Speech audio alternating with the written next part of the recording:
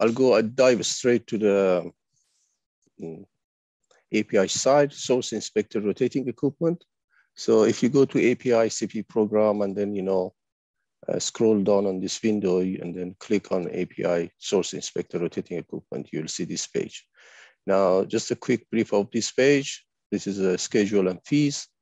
So you can look for it when the SIRE is held and what are the fees, what is the recertification fees, what is the rescheduling fees in case you fail or you can't attend the exam, what is the exam window, and how to apply for it, which would you need to put in your certification, your experience, and your references and pay the fees. So I think it's $415.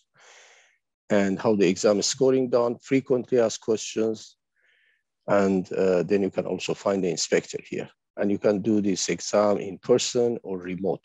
Remote means that if you select this button, then at the time of registering and selecting a slot, there would be same requirements, but you should have a laptop like myself and with a camera and audio.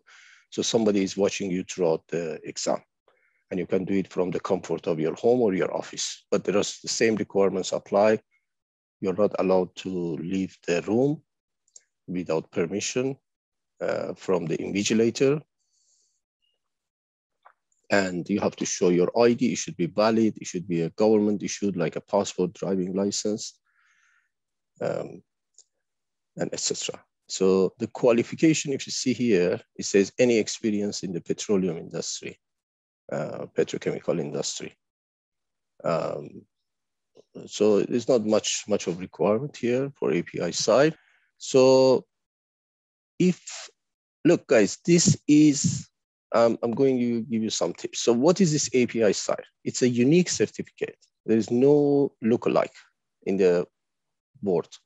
For example, if you're a welding inspector, you can do CWB, the Canadian, CWI, the American, or C-Suite, the British, or other certifications. If you are want to be a painting inspector, there are different accreditation society like NACE, again, British Gas, C-Suite, etc., or Frozio.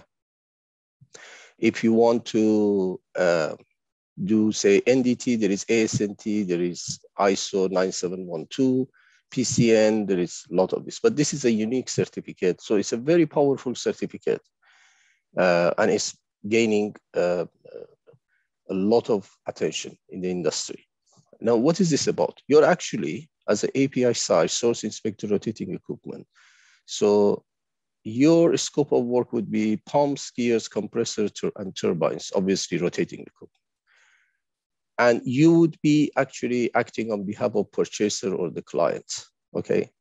So at the end, what is your job is that to examine fabricated and manufactured equipment and make sure the supplier is actually establishing or implementing the quality management system that they have pledged and committed to do so. So at the end of the day, the client gets the equipment as expected, okay? So let's see what is this exam is about. It's 3 hours, 15 minutes long, 100 scored question, 10 non-scored question. So I need to explain this, what this means.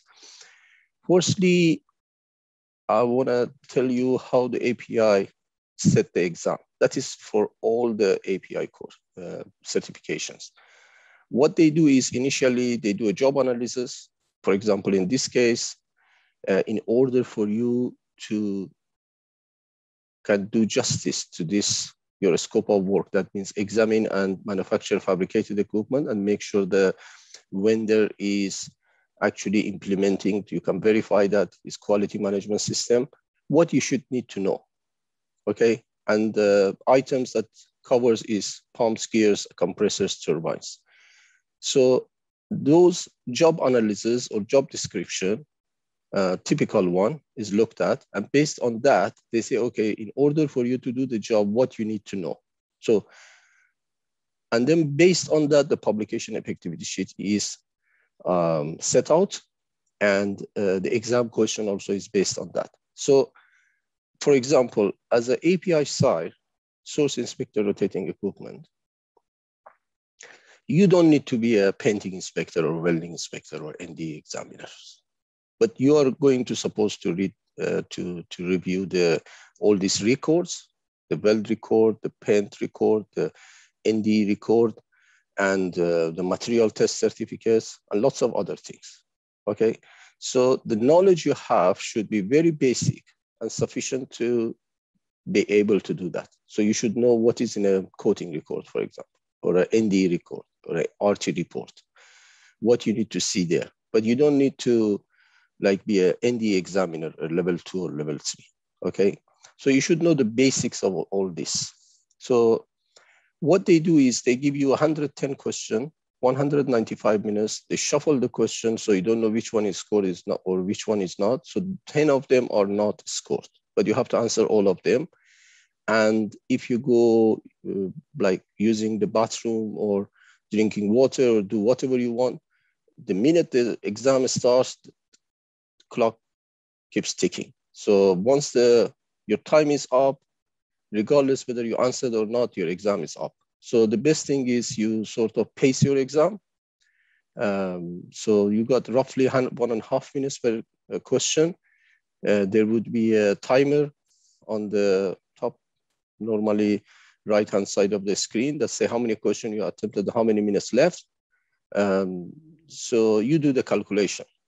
So every hour on average, you should do say 40 questions, okay?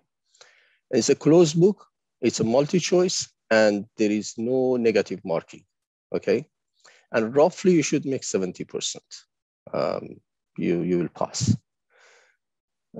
Okay, having said that, the reason is they do the pre-test question is that these questions are experimental questions. So once API design a question by a subject matter expert or a specialist, is checked by 3 other experts from the point of view that whether the question is clear enough and whether the question is relevant to what an API SIRE inspector need to know.